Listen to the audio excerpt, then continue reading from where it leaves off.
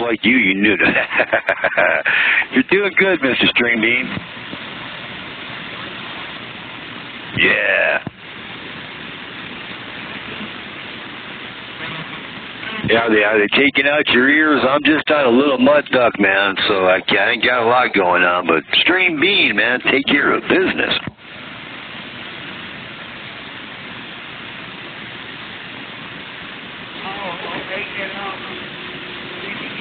All right, man, I got you. Plug in the ears, String Bean. I know.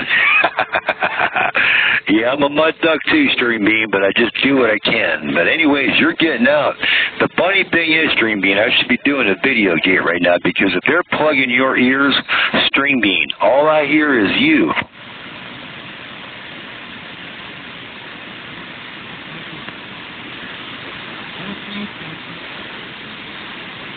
I knew that was going to happen. I heard World Radio 6-1, but whoever's around you, I didn't hear him. You know, whoever was talking to you. But I got 6-1 in there. He's got sole control right now.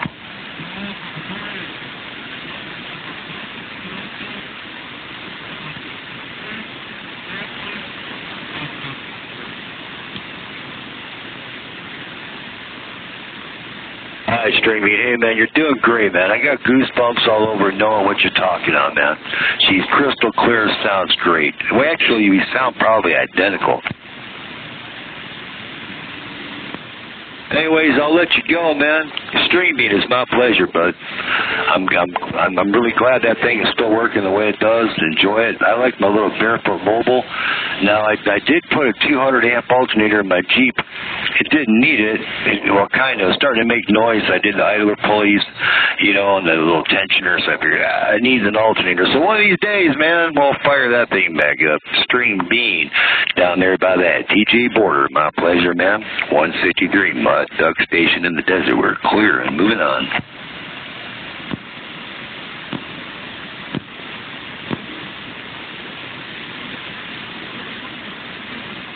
Hey, if you're checking out any of those videos, man, you don't need it, but it's there, man. It's available. I'm using one right now. I was up I got up, man, put my slippers on, my underwear, came back to the shop. It's not that far for me to walk. I'm not being weird, but I was in here again, man, till like 3 o'clock in the morning, playing with radio stuff again, playing with knobs there, String Bean. Hey, 163, do me a favor and tell String Bean that I said hello. And good morning down there on San Diego. Hello.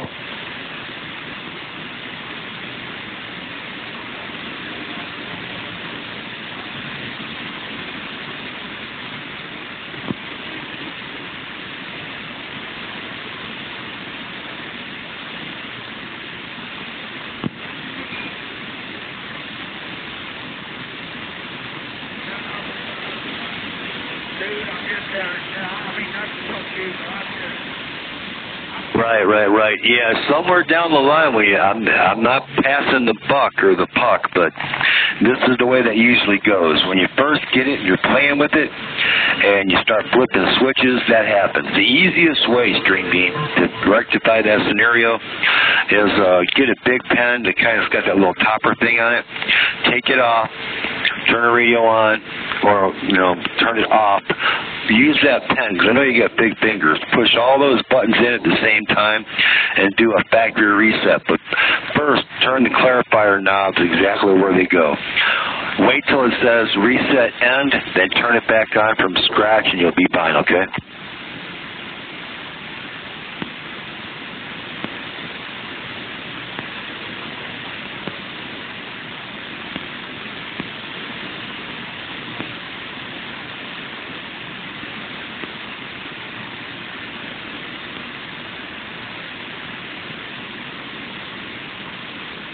It's easy. It's easy, String Bean. It really is, man. Whatever you can find that'll fit in there that's plastic so nothing gets scratched, just hold them in, and it'll say, I forget, it's reset.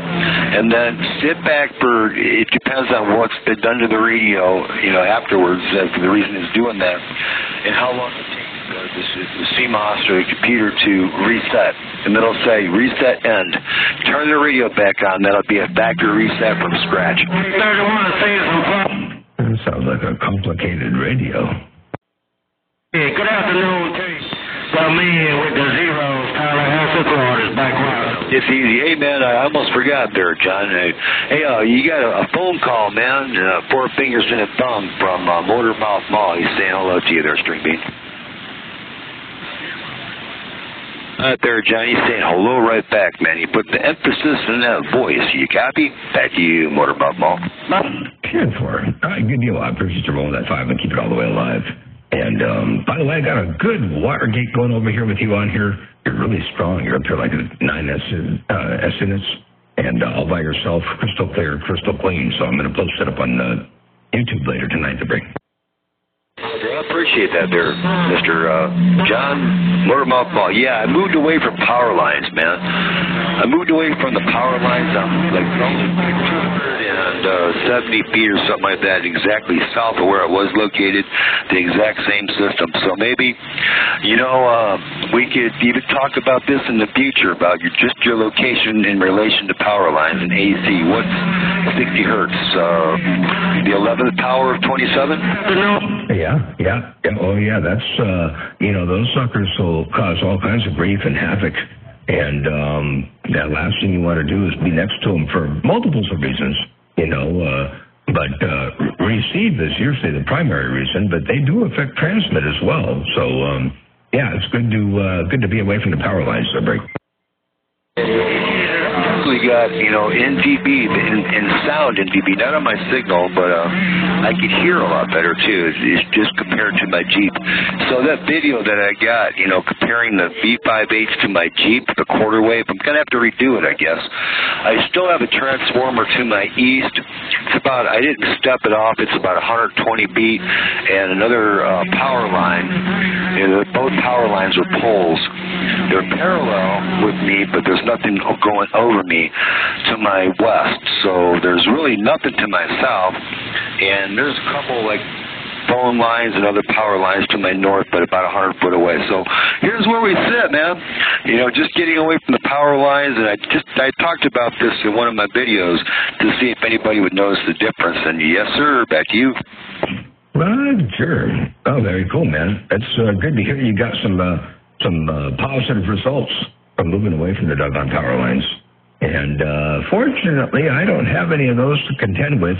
The only thing I have to contend with from time to time, depending upon season, is the neighbors and their grow lights. And I got the little box to rectify that situation. Whenever I pointed the big beam antenna north, I got this in my receiver.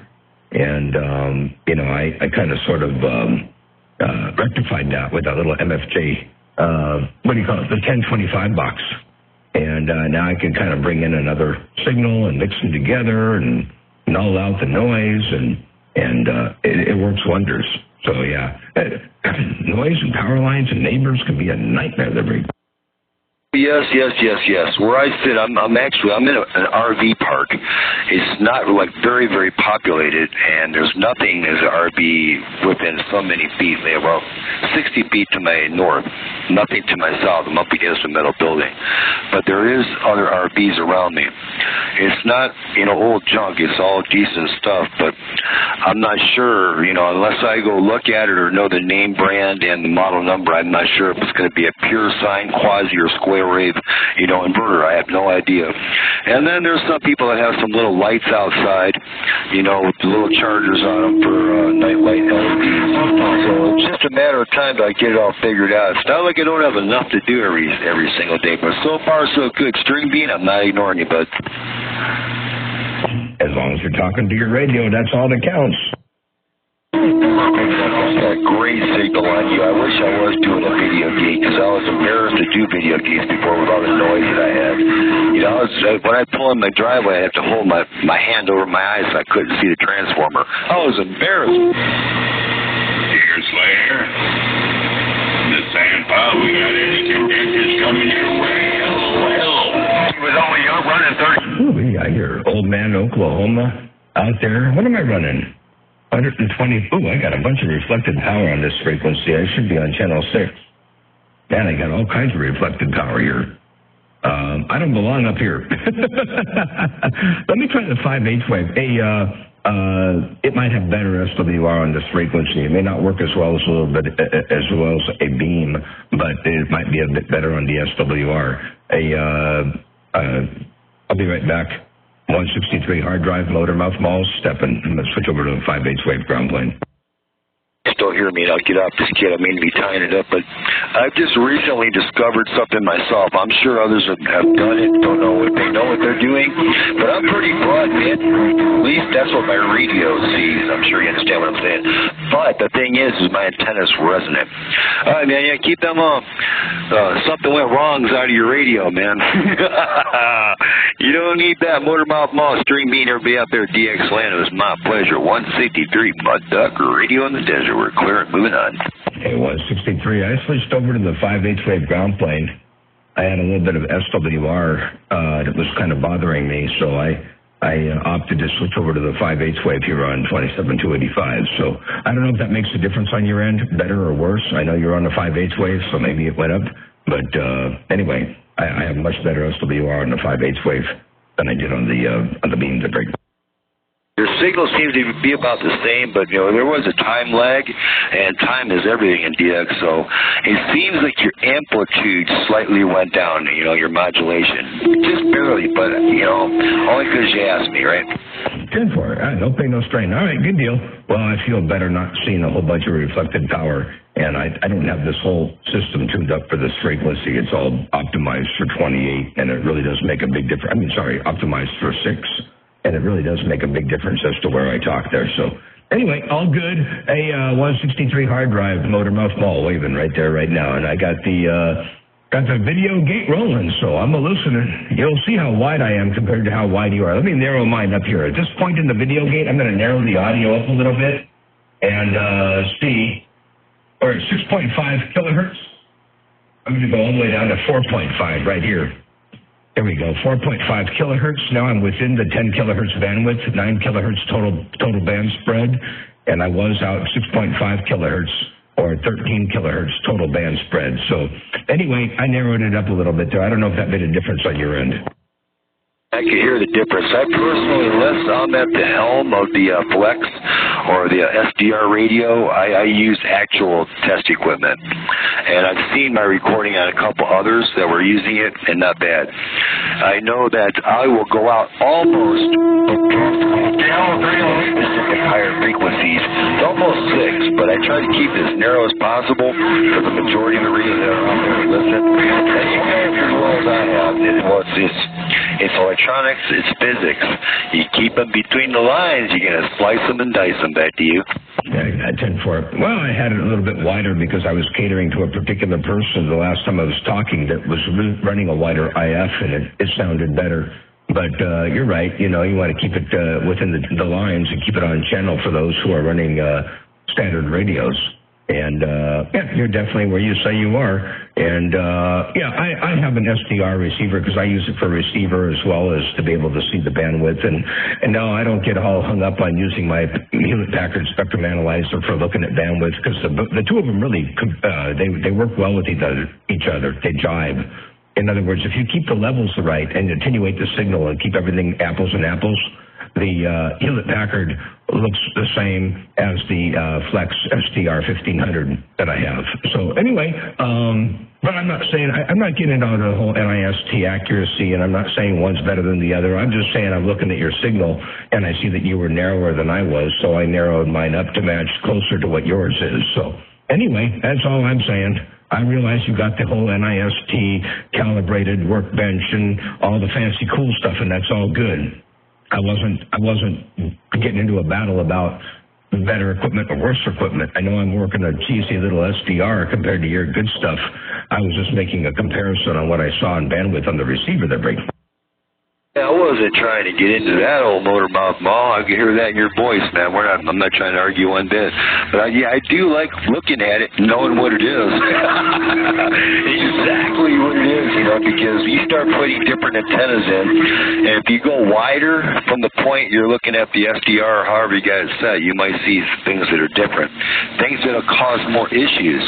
Anyways, yeah, the SDR and the flex stuff, one of these days I'll get to it, but I dig my older equipment with the CRTs, I really do. No motor mouth, I wasn't doing anything like that, but like I was saying, without being behind the helm and knowing without every single connector, how it's soldered, etc., you notice that I do it with that little burp. Well, West Texas Mobile, there you go, hello coming your way. And singing. I spent a lot of time, over 40 years of radio.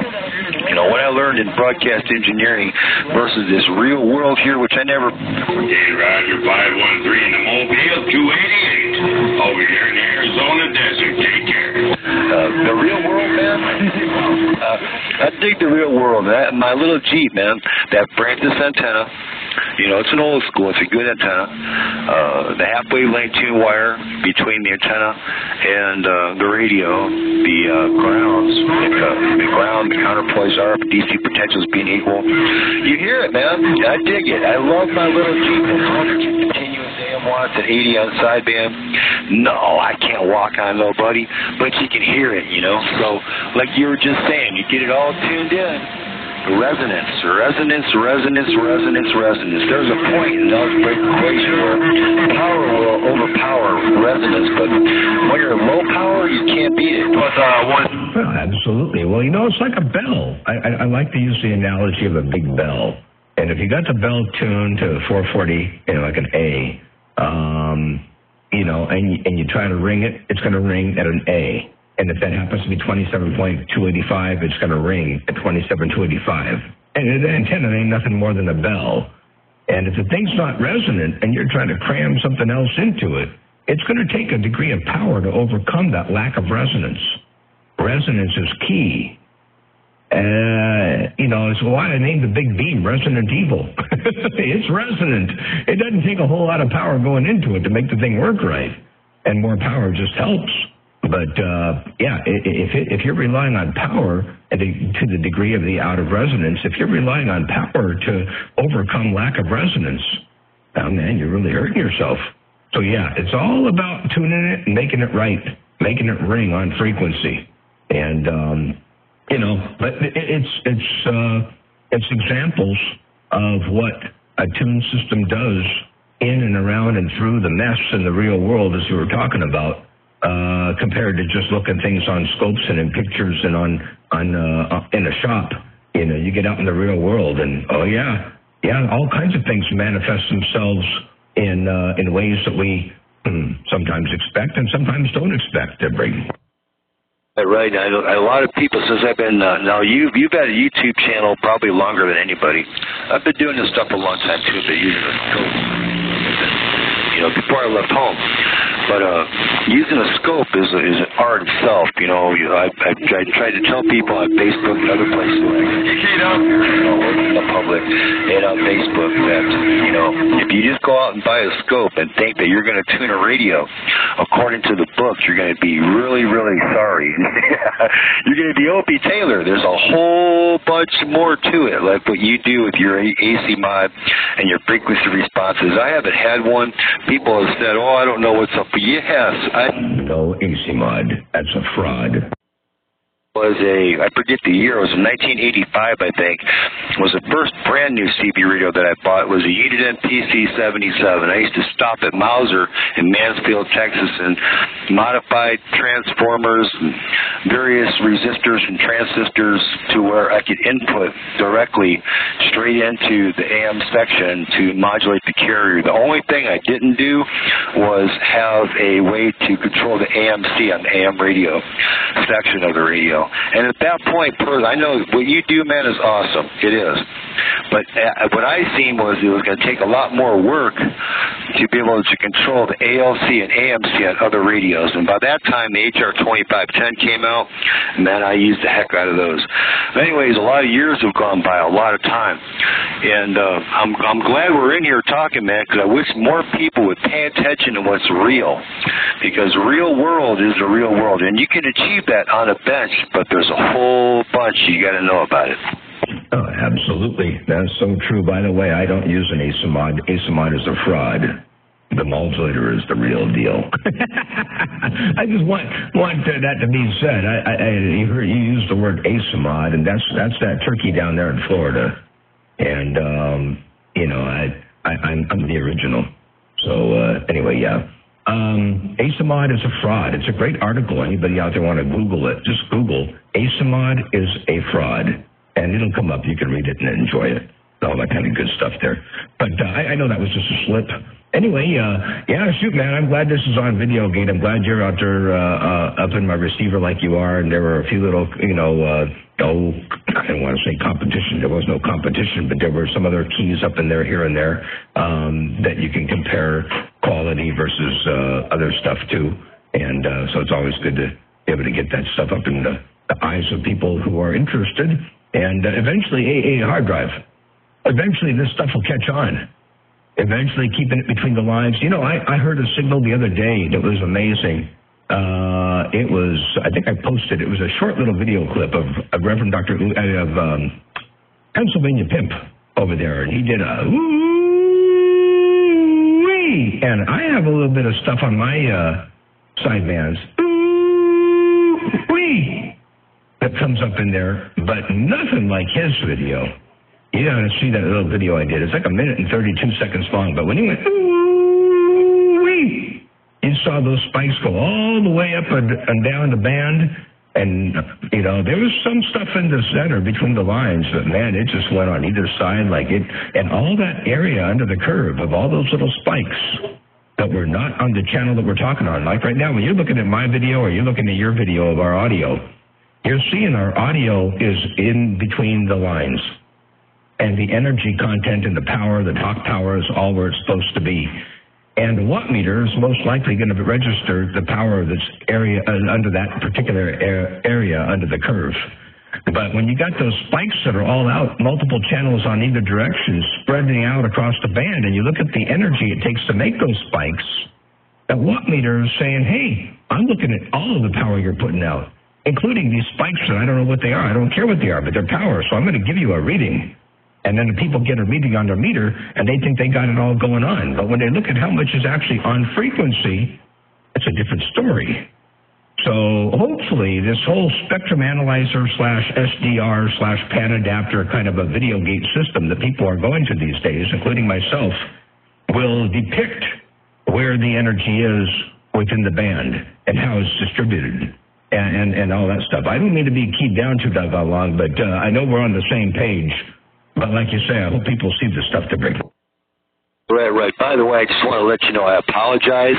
And when you said that, I stood up, spun around in my chair, then realized I had to spin back the other direction because I was wrapped up in my mic cord. But I was saying the AC, but I apologize on that. Yeah, man, I've been trying to, you know, show this and prove it. And well, I realized forget proving it because that doesn't work. People don't want to hear it. But yeah, I had a lot of time and a lot of money in this. This meter that's sitting here was recommended by Tim Holt. Tim, you know, the engineer, the main dude over there at Bird Technologies, was actually looking at and trying to build me one. There was parts of it on his desk while I had this building down there in Florida, but time was running out, man. That's what was going to go all the way to my left where you see my hot air, my solder sucker, and this bird meter. That's where it was going to go. That's why that section was there. But anyways, you know, he told me, and I got the emails, etc., you know, as I was going to try. I'm going to try to teach people about what a watt is, what, you know, 0.573, 0.707, 0.64 DC heating was all about on some real test equipment, decent stuff. Oh, there's probably some better, but the 4314C, the Tektronix scopes and the HPs, it's really good stuff. And yeah, I can solder, man, and I can tune wire, etc. Yeah, I can. I'm not bragging. I can. But it's caused so much hate and discontent, and you'll hear it in my voice, because I get picked on a lot, man, you know that. But anyways, like we're talking right now, you know, there's a couple other video gates I got up, and they're on other pages where I can just do a screenshot showing a couple guys, like, look, man, this is what you're doing. You're supposed to be setting an example. You're a radio shop and a tech. Let's all get on the same page. This way, a barefoot radio can get out there and talk, because even though you don't see some of the stuff on the spectrum of the SDR, it's there 20, 30, 40 channels away. And my radios, certain ones, not all the exports, but the ones I push now, I could hear a signal at negative 135 and below, negative 138 and below, you know, dBm. But if that signal is out there, completely wiping out the noise floor, then we, you know, if I'm talking to my radios, we can talk. Nobody else is talking, but we can talk.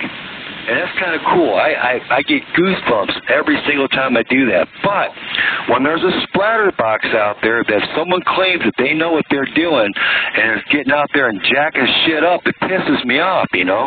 Because a lot of time, a lot of effort and knowledge is put into these radios to be able to do that. Then you get somebody who comes out there with a Class C. They don't know what they're doing, you know, and they're going, look at the meter, and they not even 20... is even on the right frequency. Oh, my timeout timer went out from my radio there for a second. Anyways, I'm getting excited now, Motor Mouth Mom. I'm going to shut up, man. Enjoy the day in Mother Nature 2163 Mud Duck Station. We're clear. By the way, I could talk as long as I want to. I just got to watch my timeout timer.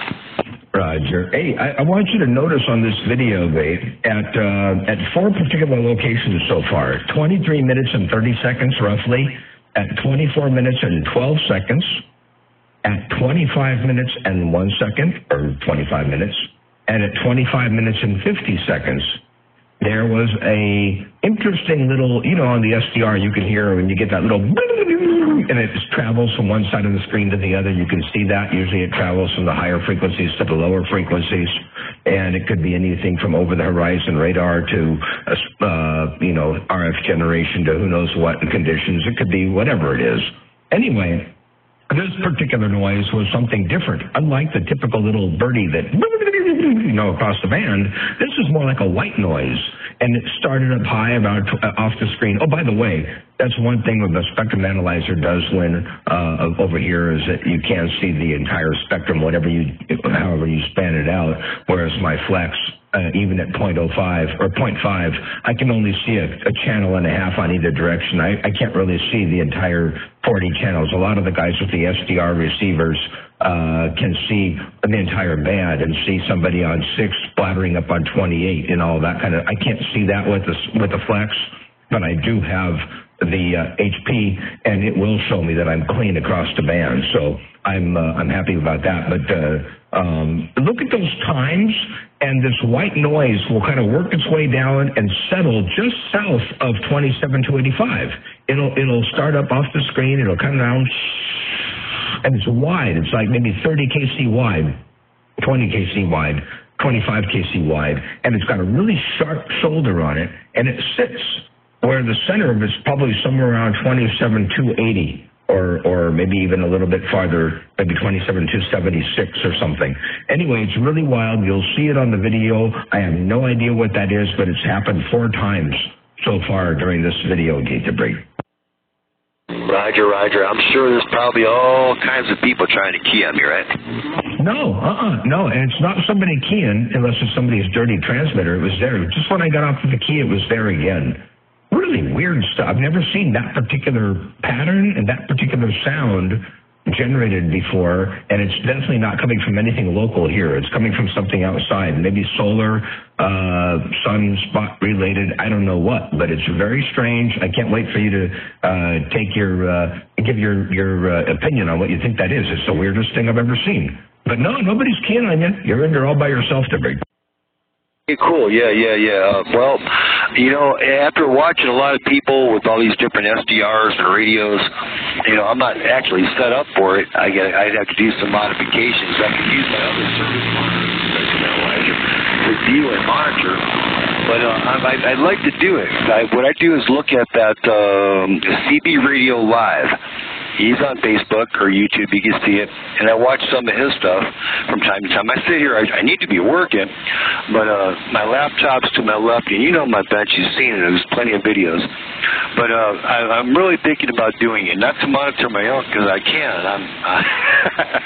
I see exactly what's coming out the back of my stuff here, going into this equipment before the antenna. So anyways, yeah, you know, I thought about getting a Flex, an SDR. I did buy one little radio, MH something. I did a video of it, dissected it, and I was so disappointed. You know, you had to go back to China. It was the soldering skills looked like some little kid sitting outside with the wind blowing on a picnic table. So I went back. But anyways, that's what I was going to use it for. All right there, Motormouth Mo, we've been bumping the gums a long time, probably, you know, irritating some people who don't mean to do it. But I'm going to get on out of here. I'll check out that VideoGate for sure. And for the other guys out there getting in there with a screwdriver, remember, it takes a lot more than you think. You get in there with a screwdriver, you're putting out less than more. You got to keep it between the lines. 10-4. By the way, that noise is like about 10 or 15 dB above the noise floor. It's about 15 kilohertz wide. It's very square. It's equal amplitude from the left side to the right side with a little rise in the bass and the treble, and then a very sharp roll-off. And it looks like it's got to be coming from somebody's transmitter. Somebody must be keying up. What it looks like, I'm going to guess, is a really dirty radio with a VFO wind-up mod, generating some harmonics because of a poorly tuned output filter and who knows what going on in the amplifier. And the amount of time it takes for it to sweep from one place to the other and where it ends and the way it repeats itself over and over again looks like it's a byproduct of somebody up higher up off frequency on some other part of the band keying up with a really dirty radio and a VFO windup. And the harmonics caused by that dirty VFO wind-up equipped radio is showing up on this frequency. That's what I think. But I want to see your take on this. This is the weirdest thing I've ever seen on the pan adapter so far. I've seen that little noise that, you know, the RF kind of a birdie kind of a sound that trickles its way down across the band, and it works all the way across to the channel and off the screen and on the screen. But this is different. This really reeks of a dirty station, and the VFO windup is causing the drift. And but there's no voice associated with it. It's like a dead carrier, and then there's no. Now you would think that if it was just a dead carrier with a VFO windup, then there'd be a spike that moved. This is a wide, broad sound. It's 15 kilohertz wide. It's probably 7.5 kilohertz of audio, and it's very strange. Anyway, I can't wait for you to see this VideoGate. All right, catch you later on. I'm going to get back on the side. I got to get back out to work. I was actually walking in here to get some tools and going back out to go work on the stairs on the house. And I heard this skip bowling, so I thought, well, I'll get up in there. I know this is 28. I know that I probably shouldn't key too much on here with this antenna SWR situation. But on the 5/8 wave, it seems to work okay. So no big deal. But anyway, all right there, hard drive. Take care. Have a good day. We'll catch you later on. Motormouth Mall, working this under-modulated Cobra 29 right here. Right now, I got down. It's pretty decent. I got a little bit of stuff in there. I'm not barefoot. But anyways, yeah, man. It's good to know that there's others out there that actually care, you know. Some of us really do care. All right there, Motormouth Mall, you got to go do what you got to do. I got to get back to work, too. Be cool, man. It's my pleasure. 163, Little Bitty Mud Duck Radio in the Desert. We're clear and moving on. All right. And by the way, I do hope you had some sort of a VideoGate going. Do you have your phone running at all? Me, no.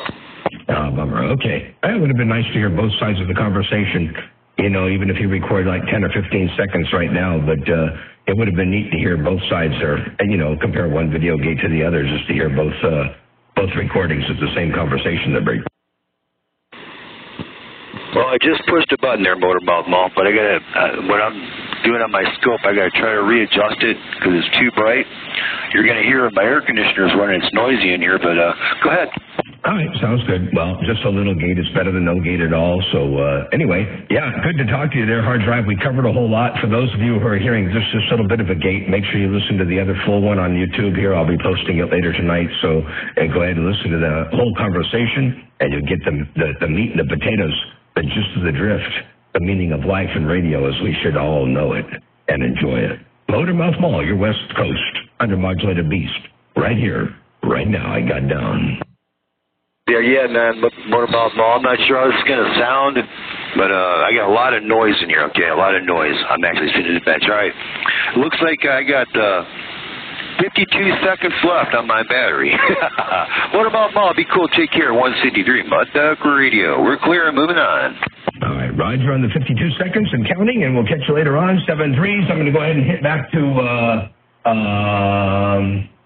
6.5 kilohertz just for fun. And anyway, there you go. Hey, hard drive, Motormouth Mall, your West Coast under-modulated beast. Right there. Right. Oh, let me go up a little wider. Let me go up to NRSC right there. Take a look at that for bandwidth. At 20 KC wide bandwidth and 10 kilohertz of audio. Radio station Motormouth Mall, your West Coast under-modulated beast. Right there, right now. I was looking at my camera raw, man. I got 1 hour and 41 minutes left. All right, man. I'm probably showing too much, but that's all right. I'm just a Mud Duck Radio. I'm a Motormouth Mall. Go ahead. Do what you got to do. All right, sounds good. Yeah, I got to get to work. If I stay out here, we have conditions, and we both have pretty much, I guess, unlimited key down time. So probably a good idea to get back to work and say 7-3, let the rest of Santa Maria and the rest of everybody else have at it. I'm going to get out of here. Good talking to you. Always a pleasure with the double measure. Hard drive, Motormouth Mall, stepping right there, right now. Well, that was a double and a half.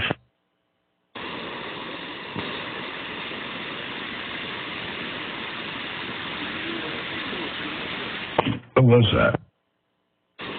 It was me. I said you'll be out here for a while.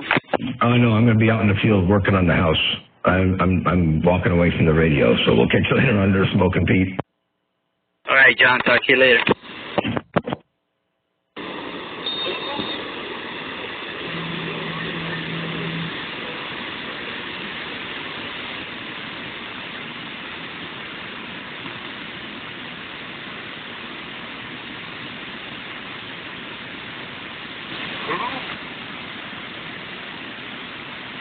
Me.